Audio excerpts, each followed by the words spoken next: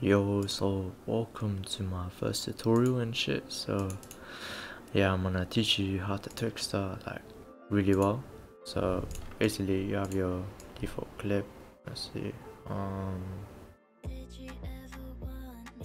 get that name pointers before she turns. So I'd have only a singular movement, not two. So because in this clip she like moves down and turns, I'd only have one movement there.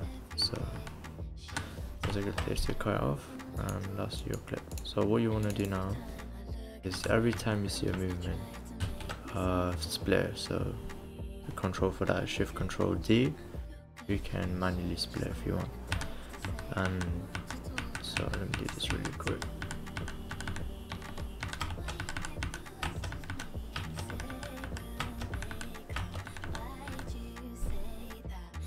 Some more. Alright, so now you have your clip. Now what you want to do, you want to highlight it from the bottom to the top. And what you want to do is make it so it's one frame only. And yeah, just like that. Now what you want to do is right click your layers, keyframe assistance, sequence layers. Now you want to pre-compose it. That you can pre-compose by this, or use Shift Control C. Make sure this box is ticked and this box is ticked. And okay, now you have your clip. So let's see. So I want the clip to be about this long, let's say. So because this is just how long the sequence is, and if you want your clip to be like this long, basically what you do is you go to time, enable time remapping, or press Ctrl Alt T, which I normally do.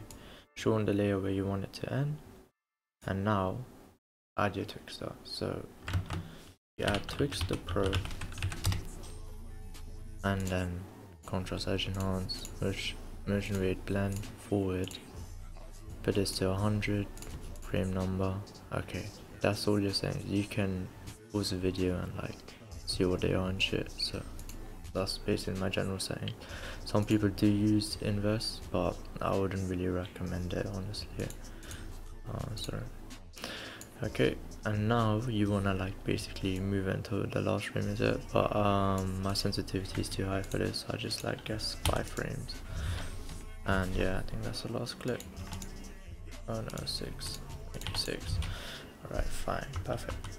So now what you want to do is graph it. So if you do have flow, this is amazing extension, whatever. I would normally get a graph looking like this. So then you just click apply, or if you want to do it manually, you can go here. So just a speed graph.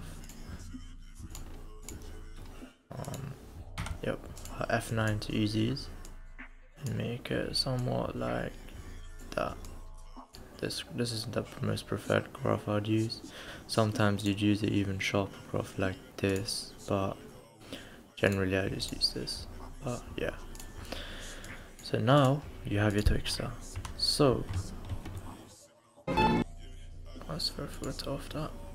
This is pretty clean. There's a little bit of warps, but that can be solved with just adding RSMB. So my general settings for that is 50 and 0.2. Just warps a bit less, and then kind of looks smoother. Alright, now you have that done. Now I want to show you something that you've never seen before, or I haven't seen other people do it. So in most anime clips, or anime movies, sorry, like Asylum Voice or Liz and the Bluebird, they have movement with the face. So they have camera movement, moving with the face's direction. So what you want to do now is actually do that yourself, because it makes it more clean and it just looks much better, in my opinion. So scale values can be either from 105 to 120, depending on how scaled the clipping is ready. This is not that scaled in, so I think 110 should be fine for this. Oh, actually no, 120 should be okay. 115 should be fine. And now you want to keyframe your position as well. So now let's start at the top, because her face is moving down. So I'm gonna start at the top. This doesn't matter, so literally, because you're gonna have black bars anyways. I'll add the black bars in later, so this does not matter at all. Actually 110 is a bit scaled in at 115. and then next clip, our next keyframe, you move it ever so slightly, just a little bit down. You can change this position to just make sure this doesn't show, because either you can motion tile it or just leave it, or motion tile it basically, or just don't bother doing that. Next, okay, just move a little bit more down, move it more to the right or left, and then move it a bit more down now, just move it there.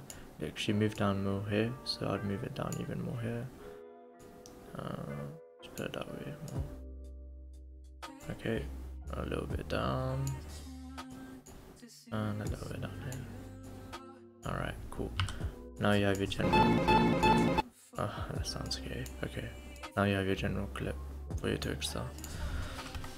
Now what you can do to clean this up a little bit, add bars.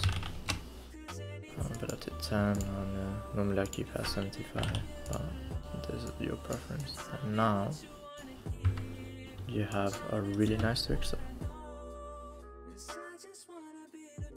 I'll just let it pre-come. You have added movement as well, which looks much cleaner and is easier to, let's say, clip select basically. So yeah, thank you for watching this Twixtor tutorial, and hope you learned something new today.